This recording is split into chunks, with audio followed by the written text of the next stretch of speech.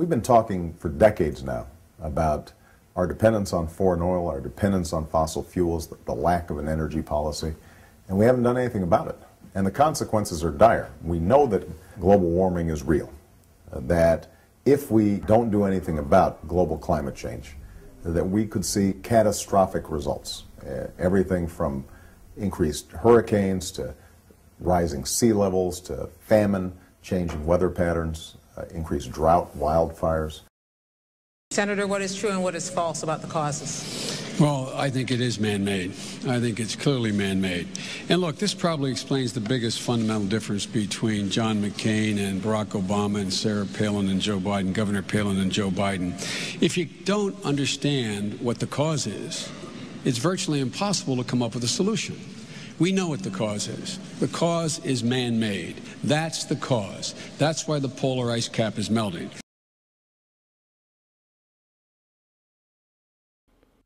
It's not politicians that can solve problems. They have no technical capabilities. They don't know how to solve problems. Even if they were sincere, they don't know how to solve problems. It's the technicians that produce the desalination plants.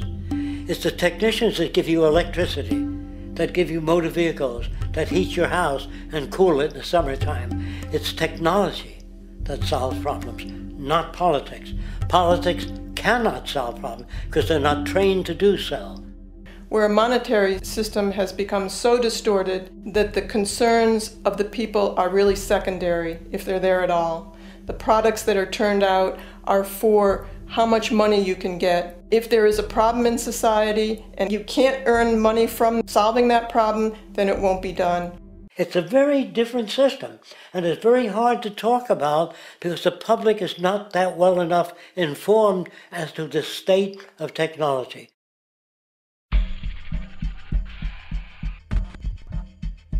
At present, we don't have to burn fossil fuels.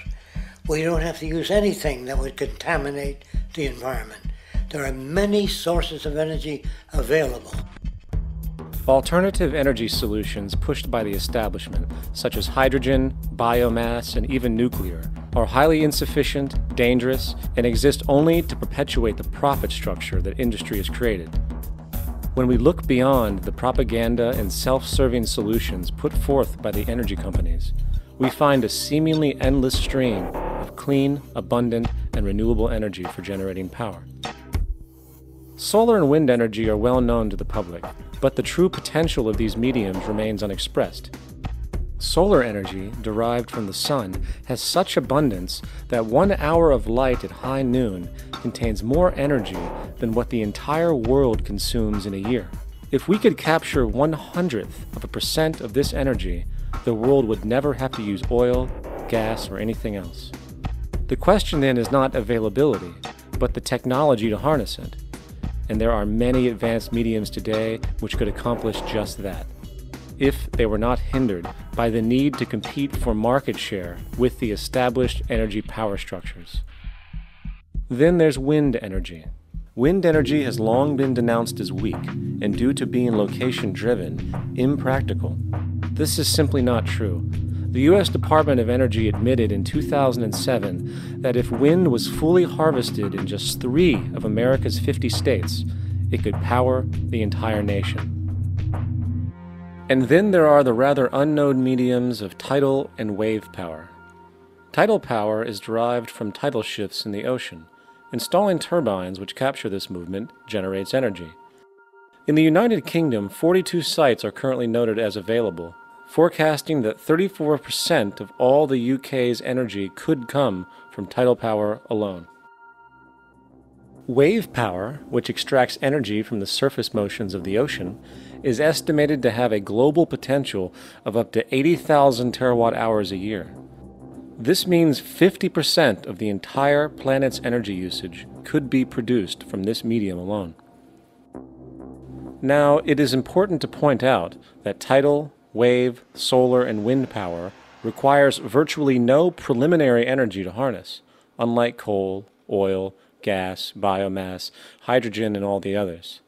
In combination, these 4 mediums alone, if efficiently harnessed through technology, could power the world forever. That being said, there happens to be another form of clean, renewable energy which trumps them all: geothermal power. Geothermal energy utilizes what is called heat mining, which, through a simple process using water, is able to generate massive amounts of clean energy. In 2006, an MIT report on geothermal energy found that 13,000 zettajoules of power are currently available in the Earth, with the possibility of 2,000 zettajoules being easily tappable with improved technology. The total energy consumption of all the countries on the planet is about half of a zettajoule a year. This means about 4,000 years of planetary power could be harnessed in this medium alone. And when we understand that the Earth's heat generation is constantly renewed, this energy is really limitless and could be used forever. These energy sources are only a few of the clean, renewable mediums available, and as time goes on, we will find more.